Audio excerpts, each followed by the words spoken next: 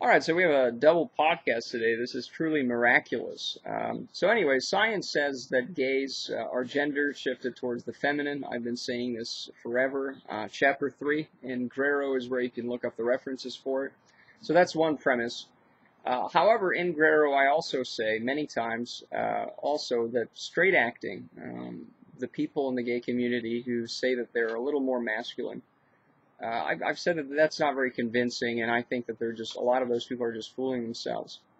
Um, in the thread, I'm going to include a funny video by a gay guy who pretty much makes the same point. Now, we then have a problem, though, is if we're going to say that gay is sort of feminine, and that the people in the gay community who say they're kind of masculine or masculine fully, that they're fooling themselves. Well, what about Guerrero? I mean, just because we make up a new word, how do we know we're not fooling ourselves? How do we know we're not delusional? And that is a very good question, and that's a question I myself have thought about. And here's my personal observations. It has to be on a personal level, because even if Guerrero makes sense on a kind of broad, abstract level, that most men who are more or less masculine have a capacity to be attracted to other men, you still have to bring it back to you personally, okay, as to what about me. We can't just look at Achilles and say, he kicked ass and chewed bubble gum, and what about me? So, I have a couple thoughts about this, at least on a personal level. When boys are young, they are, oh, that's a mosquito, that's disgusting, I'm all bloody. So anyways, when boys are young, oh, damn mosquitoes, to edit that one out, son of a bitch. So anyways, when boys are young, they are what is known as homosocial. And what that means is they play with members of their own sex. It's not nothing sexual, it's social. They like to interact with other boys. And you kind of see this at least in this culture. Gay boys, on the other hand, are pre-gay boys, those who will later turn out to be feminine, are quite the opposite. Okay, so they are not homosocial. They like to play with little girls because they identify with them. Now, I didn't have any dolls. I played with Legos. I played with other boys, rough and tumble play, roughhousing, that kind of stuff. There was one exception, though, and I think it actually proves the rule. In 4th grade, a lot of the boys in the class, they started playing soccer. And by soccer, what they meant was, let's kick each other in the shins and then argue about it. And I kind of got tired of that very quickly, so what I did was I went over to the girls and started playing with them. However, it was more like the girls, I kind of forced them to play with me. I told them, we're going to play kickball, and we're going to pick teams, and that's what we're doing. And, some of the guys came over as well, but that's, I basically made the girls play something that they would never have done themselves. So I think that proves the difference, or proves my point. Speaking of difference, there's a book called The Essential Difference. It was written by Borat's cousin. Borat, the guy who plays Borat, has an actual neuroscientist cousin. His name is Simon Baron-Cohen. And he wrote a book, The Essential Difference, Male and Female Brains, The Truth About Autism.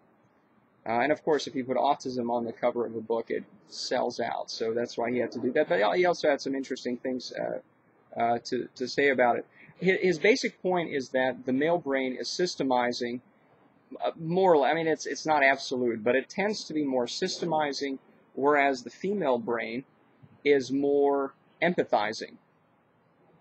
Okay. Now, I have a statistic, and I think it's included in Guerrero. I don't know if it is, but you can look it up somewhere. 98% of the startups in Silicon Valley are done by men. Okay, so 98% of the founders in Silicon Valley are men. And, you could say, oh, well, they're biased, and, oh, my goodness, all that nonsense. The only problem with that is Silicon Valley and technology in particular are really the freest fields and the ones that are least biased. Because you don't really have to ask permission. You can just start a company. I mean, this is where it comes down personally, is I started a company. I didn't meet up with any of the people that I worked with, okay? Nobody knew what I looked like. I mean, I did have some photos online, but nobody really would have checked, It's not like, oh, you're a woman, well, you can't work here, none of that kind of stuff. So, I started a business like that, and the question is, why aren't there women? It's clearly not bias. Well, it's because a lot of what making a website and running a business is, it's tinkering. And that is what systemizing is. So that's another little point.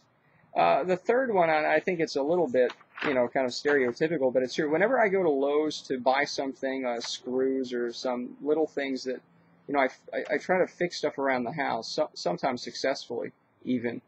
But whenever I go there and I try to buy something, I end up looking at the lawnmowers. I end up looking at the electronic stuff.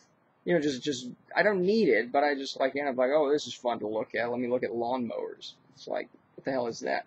And I think that goes along with the whole systemizing thing. You have a bunch of similar objects that are kind of similar.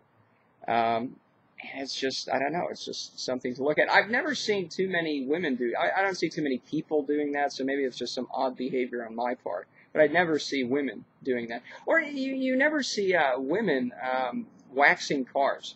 You drive by and there's a guy washing his car and then waxing it and then spending an hour or two just cleaning it up. You never see women doing that. You never see women doing that.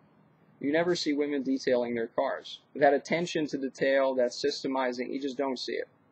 So anyways, that's all I had to say about that, and, see you next time.